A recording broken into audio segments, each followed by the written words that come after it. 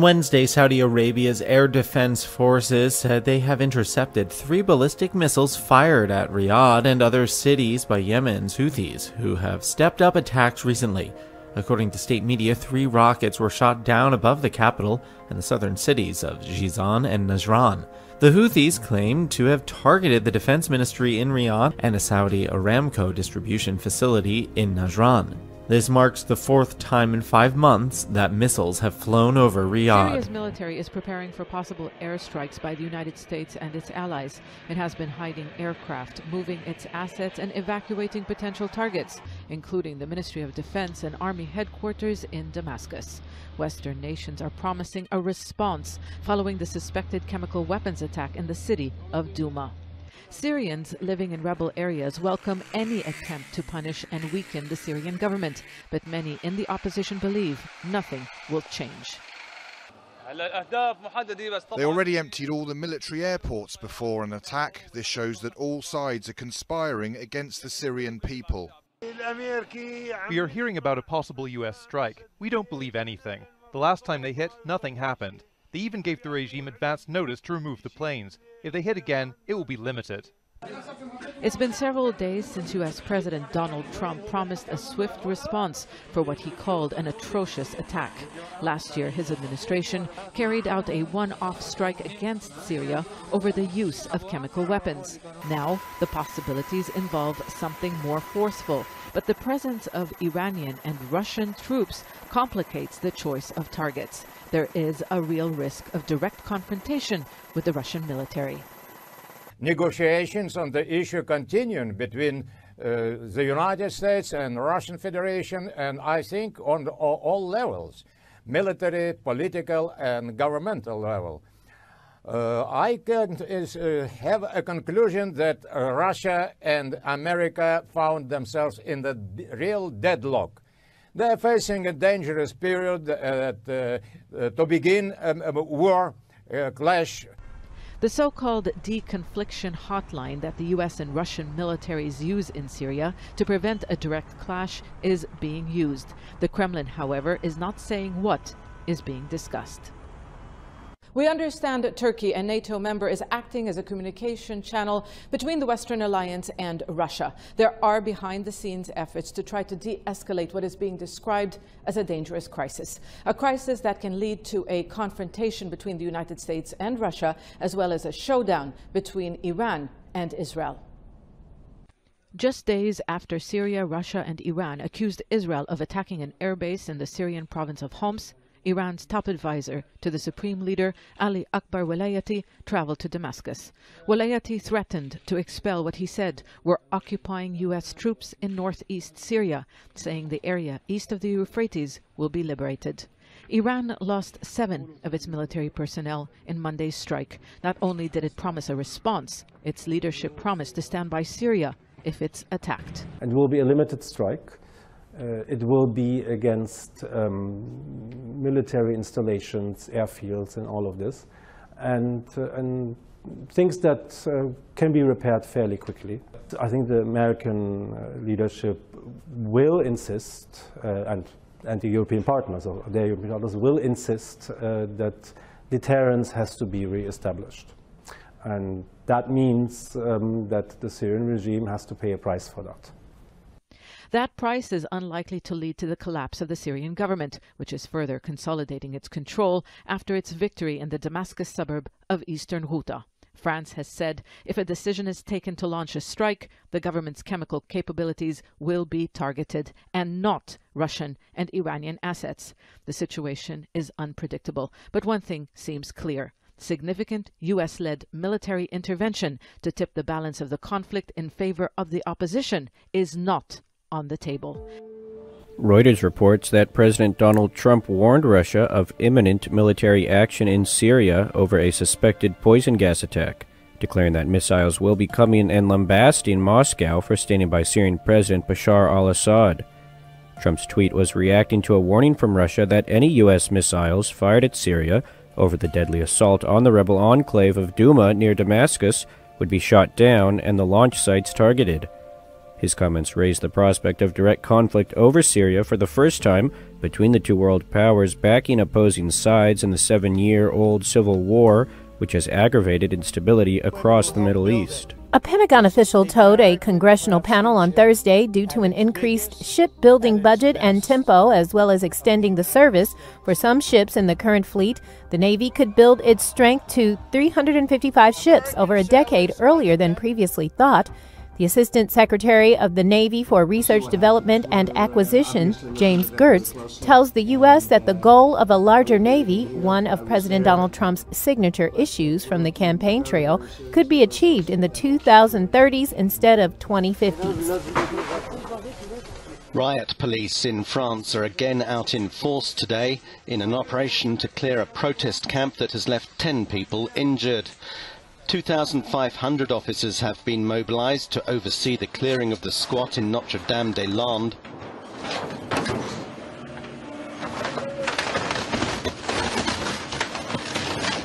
The camp was built 10 years ago to block the construction of an airport.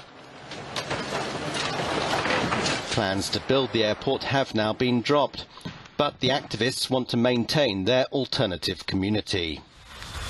Any US military strikes against Syria are likely to come from the Navy, given the threat to aircraft posed by Russian and Syrian defense missiles. Donald Trump has also been liaising with Turkish President Recep Tayyip Erdogan. The United States has military bases in Turkey, and the leaders of the two countries say they have agreed to stay in close touch. But the White House says no firm decision has yet been made. The president has not laid out a timetable and still leaving a number of other options on the table, and we're still considering a number of those, and a final decision on that front hasn't been made. The president holds Syria and Russia responsible for this chemical weapons attack. Russian President Vladimir Putin on Wednesday said the situation could only give rise to concern. Speaking at the Kremlin, he expressed hope that common sense would prevail and that international relations would become more stable and predictable. The United Nations Security Council will meet again today to discuss the situation. UN Secretary-General Antonio Guterres has expressed his deep concern about the risks of the current impasse, stressing the need to avoid the situation spiraling out of control. Zabid's fortified walls and minarets have stood for more than 1,000 years. But the war during the last 3 years has left its mark. And there's concern continued fighting between the Saudi-led coalition and Houthi rebels could damage the town's archaeological sites beyond repair. Some of the bombing around the city of Zabid and inside the city of Zabid resulted in damage of some building ceilings and wall cracks.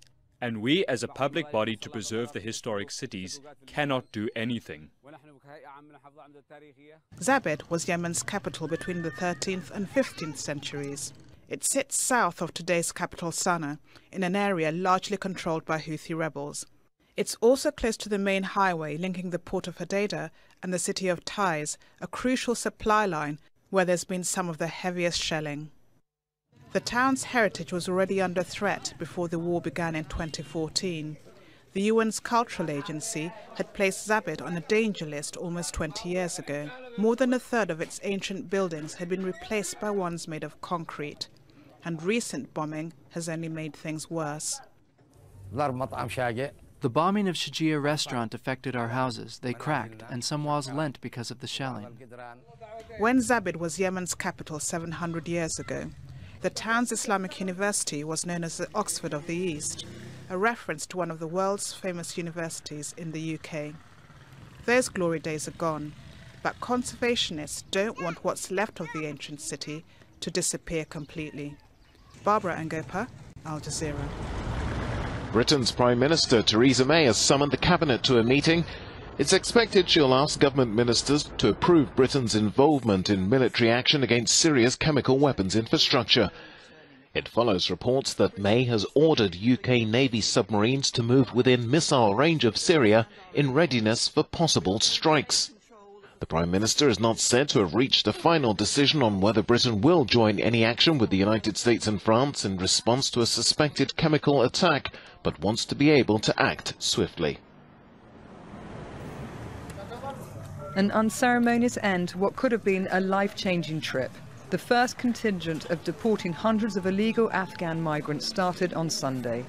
Forming an orderly queue in Erzurum airport in northeastern Turkey, these migrants are transited back to their home country, part of a deal between Ankara and Kabul to send all 3,000 Afghan migrants from Erzurum back. One person who has recently arrived back in Afghanistan is Nazruddin. Like most refugees, he was hoping to get a better job to look after his family of 12. One of the reasons that I went to Turkey was because of the daily explosions and suicide bombing in Kabul. One explosion would shut down the businesses nearby for 2 weeks. We got used to seeing people in the morning, but with no guarantee of seeing them again in the evening. He shows us the websites and Afghan adverts offering Turkish visas and residency cards for $3,000 US. However, he took the cheaper and well-trodden path, paying smugglers instead. The standard fee for Afghans is between $1,000 and $1,300. He describes walking through deserts and mountains until crossing the Iranian border with Kurdish smugglers. From there, he was driven in an airless container packed with around 150 people, including whole families, on the journey which had held such high hopes. For him, those were dashed fast. Hundreds of young Afghans who try to go to Turkey are committing a big mistake. They don't understand the pain of going through illegal routes, sometimes walking for hours in freezing cold, running or falling, especially on crossing the Iranian border where nearly 90% do it illegally. I've experienced a mountain crossing where I've seen dead bodies of people who died of thirst, so many bodies of Afghans dying there. He is now back in Kabul and is running a restaurant, selling local dishes. His desire for a new life in Turkey is now a jaded memory. Hannah Hoxter, Al Jazeera. All these people ran for their lives. And now patience runs thin. They're waiting for buses to take them to a place to make new homes in this refugee camp in Uganda. Rita Lisa's story is typical. A few days ago, militia attacked her village in Congo. It killed her neighbours with machetes. She fled with her 5 children. She's pregnant with her 6th. We saw the fighting had started. Then they started burning houses with people inside. So we went into the forest and hid for 3 days. Then we decided to run and we came to Uganda. Militias from the Lendu ethnic group have been attacking villages in Rita's province called Ituri since January. The UN says that's forced more than 70,000 to flee here to Uganda. Many more are displaced back at home. People have lost their family members, and women are subjected to sexual and gender-based violence before and during flight. So they came very traumatized, very tired, and some needed very rapid and immediate medical attentions. Some people describe the violence as ethnic. Rita says it's not. She says the attackers killed anyone and everyone. She's an ethnic Lendu herself, the same as them. Some people here say they don't know why they've been forced from their homes now. Others suspect Congo's government's behind it, trying to stay in power by further postponing the long overdue presidential election. The government denies it. Regardless, people keep arriving here in Uganda. The UN says it needs more resources. Donors threatened to cut funds for refugees in Uganda when government officials were implicated in a corruption scandal earlier this year. But new arrivals still need help. At the moment, a lot of the refugee settlement is a vast expanse of bush. People are given plots. Rita's been given hers here. She's got some plastic sheets and a few simple farm tools. Now she has to build a shelter. That's what she'll be living in for the weeks ahead, and use the tools to start tilling the land and growing some food. And now it's starting to rain. Rita lost her husband when she fled. She and her children now have to wait for somebody to help them put up shelter. It might be safer here, but their struggles aren't over. Malcolm Webb, Al Jazeera, Changwali Refugee Camp, Uganda. Shanghai's dramatic skyline is a symbol of the economic reforms that began in China 40 years ago. But President Xi Jinping chose another part of the country to announce a deepening of those reforms. The setting for his speech was the Bao'ao Forum on the island of Hainan, a key diplomatic event and so the perfect setting for an important policy announcement. An announcement that sought to soothe foreign investors now worried about a trade war between China and the United States.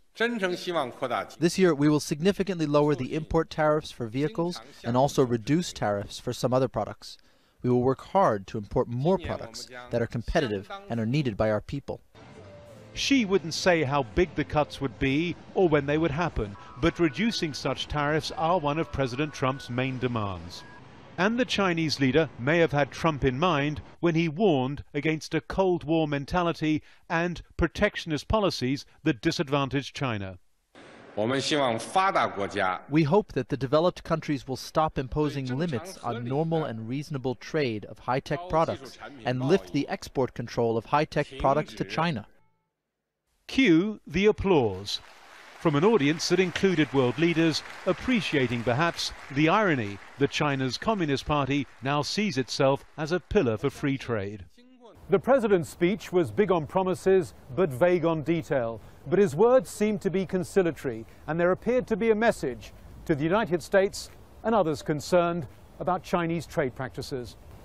President Xi promised to protect intellectual property rights, another major area of concern in Washington, a further attempt to present China as a responsible, rules-abiding member of the global trading system. Adrian Brown, Al Jazeera, Shanghai.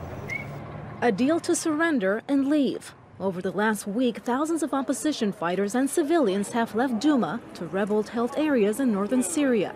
About 20,000 people have gone to the northern province of Idlib. For many, the pain of defeat is overwhelming. Those on the opposite side of the war celebrated the evacuations. The last rebel stronghold in eastern Ghouta, now under government control, is covered in rubble. All the entrances are closed. There's mines inside. I can't go in. I've been warned not to go anywhere. You can see the wires and other troubling things. They told me to wait a couple of days until the street is cleared. Evacuations out of Douma are a major victory for Syrian President Bashar al-Assad and his ally, Russia. Many of the city's buildings and roads have been destroyed. There have been weeks of intense bombings. The takeover may have been driven by an apparent chemical attack in Douma. About 40 people were killed. Hundreds were treated in hospitals. The Syrian government says it had nothing to do with it, while the Russians deny such an attack even happened. However, Western powers say the Assad regime was to blame, and some, including the U.S., are considering a military response. Under the evacuation deal, Russian military police are now patrolling the streets. A city in transition as the Syrian government keeps gaining ground. Katia Lopez-Odoyan, Al Jazeera. Yet another Security Council session on Syria and yet another veto. The 12th exercised by Russia since the conflict began. 12 members were in favor of a US-led proposal to set up an independent body that would investigate chemical attacks and identify perpetrators. This is a moment of truth, the vote that we are faced with today. So I would call upon each of the members of the Security Council, speaking on behalf of France, to take proper stock of what is at stake here, and to live up to their responsibilities, and to thus vote in favor of the American draft resolution. As the day wore on, the Council continued to splinter. A Russian proposal for an investigative mechanism failed to get the 9 votes needed to pass, the US not even needing to veto, and an explanation of how it differed in 2 ways from the US-led resolution. The key point is our resolution guarantees that any investigations will truly be independent. Russia's resolution gives Russia itself the chance to choose the investigators and then to assess the outcome. There is nothing independent about that. The tone of discussion was no less acerbic than in previous sessions, the Russian ambassador repeating his assertion that the US and its allies were seeking a pretext to take unilateral action against the Syrian government. If you take the decision to carry out an illegal military adventure, and we do hope that you will come to your senses, well, then you will have to bear responsibility for it yourselves. What you're trying to do is plant a resolution that has been on the shelf for a long time in order to find a pretext. In the course of the session, all members expressed support for the fact-finding mission of the Organization for the Prohibition of Chemical Weapons, or OPCW, which will investigate this past weekend's alleged attack. The key issue, though, while the OPCW is empowered to establish whether or not a chemical attack took place, it has no mandate to identify the state or non-state actors that may have been responsible. A second Russian proposal failed to pass, an apparently non-controversial resolution supporting the work of the OPCW failed to get the necessary votes. Those opposed pointing out the chemical watchdog was already at work, arguing such a resolution was superfluous. And at the end of this day, so too it appears, was a Security Council. Mike Hanna, Al Jazeera, United Nations. As tensions increase over the suspected chemical weapons attack in Syria, the Kremlin spokesman Dmitry Peskov has urged against any steps which could lead to an escalation of tensions. US President Donald Trump's latest tweet said it could be very soon or not so soon at all. French President Emmanuel Macron said he has proof that chlorine was used. We are calling on all the responsible members of the international community to think about the possible consequences of such allegations, threats, and even more planned actions. No one authorized Western leaders to take the roles of the world's gendarmes and at the same time investigators, prosecutors, judges, and executioners. President Vladimir Putin said he hoped common sense will prevail after senior Russian figures have warned that missiles threatening the country's forces will be shot down. President Donald Trump tweeted on Thursday that the U.S. will strike Syria, but he left the timing very vague, stating that it could be very soon or not so soon at all. Trump also said that the U.S. deserves the world's thanks for its actions against ISIS, which has lost almost all of its territory. Trump's tweet follows a threat he issued on Wednesday for Russia to get ready because the U.S. would soon strike Syria. Trump made these comments despite Russian claims that such a strike would be met with a Russian counterattack. North Korea is denouncing a new American nuclear strategy that calls for the U.S. to enhance its arsenal of low-yield nuclear weapons. A spokesperson for the North Foreign Ministry's Institute of American Studies says the U.S. strategy is a declaration of war against the world.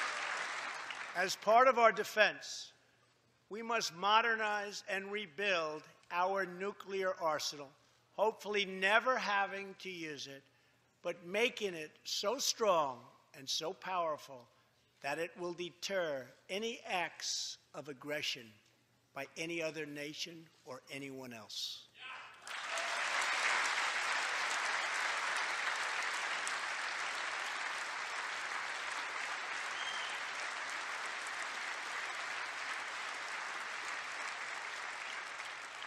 Perhaps someday in the future there will be a magical moment when the countries of the world will get together to eliminate their nuclear weapons. Unfortunately, we are not there yet.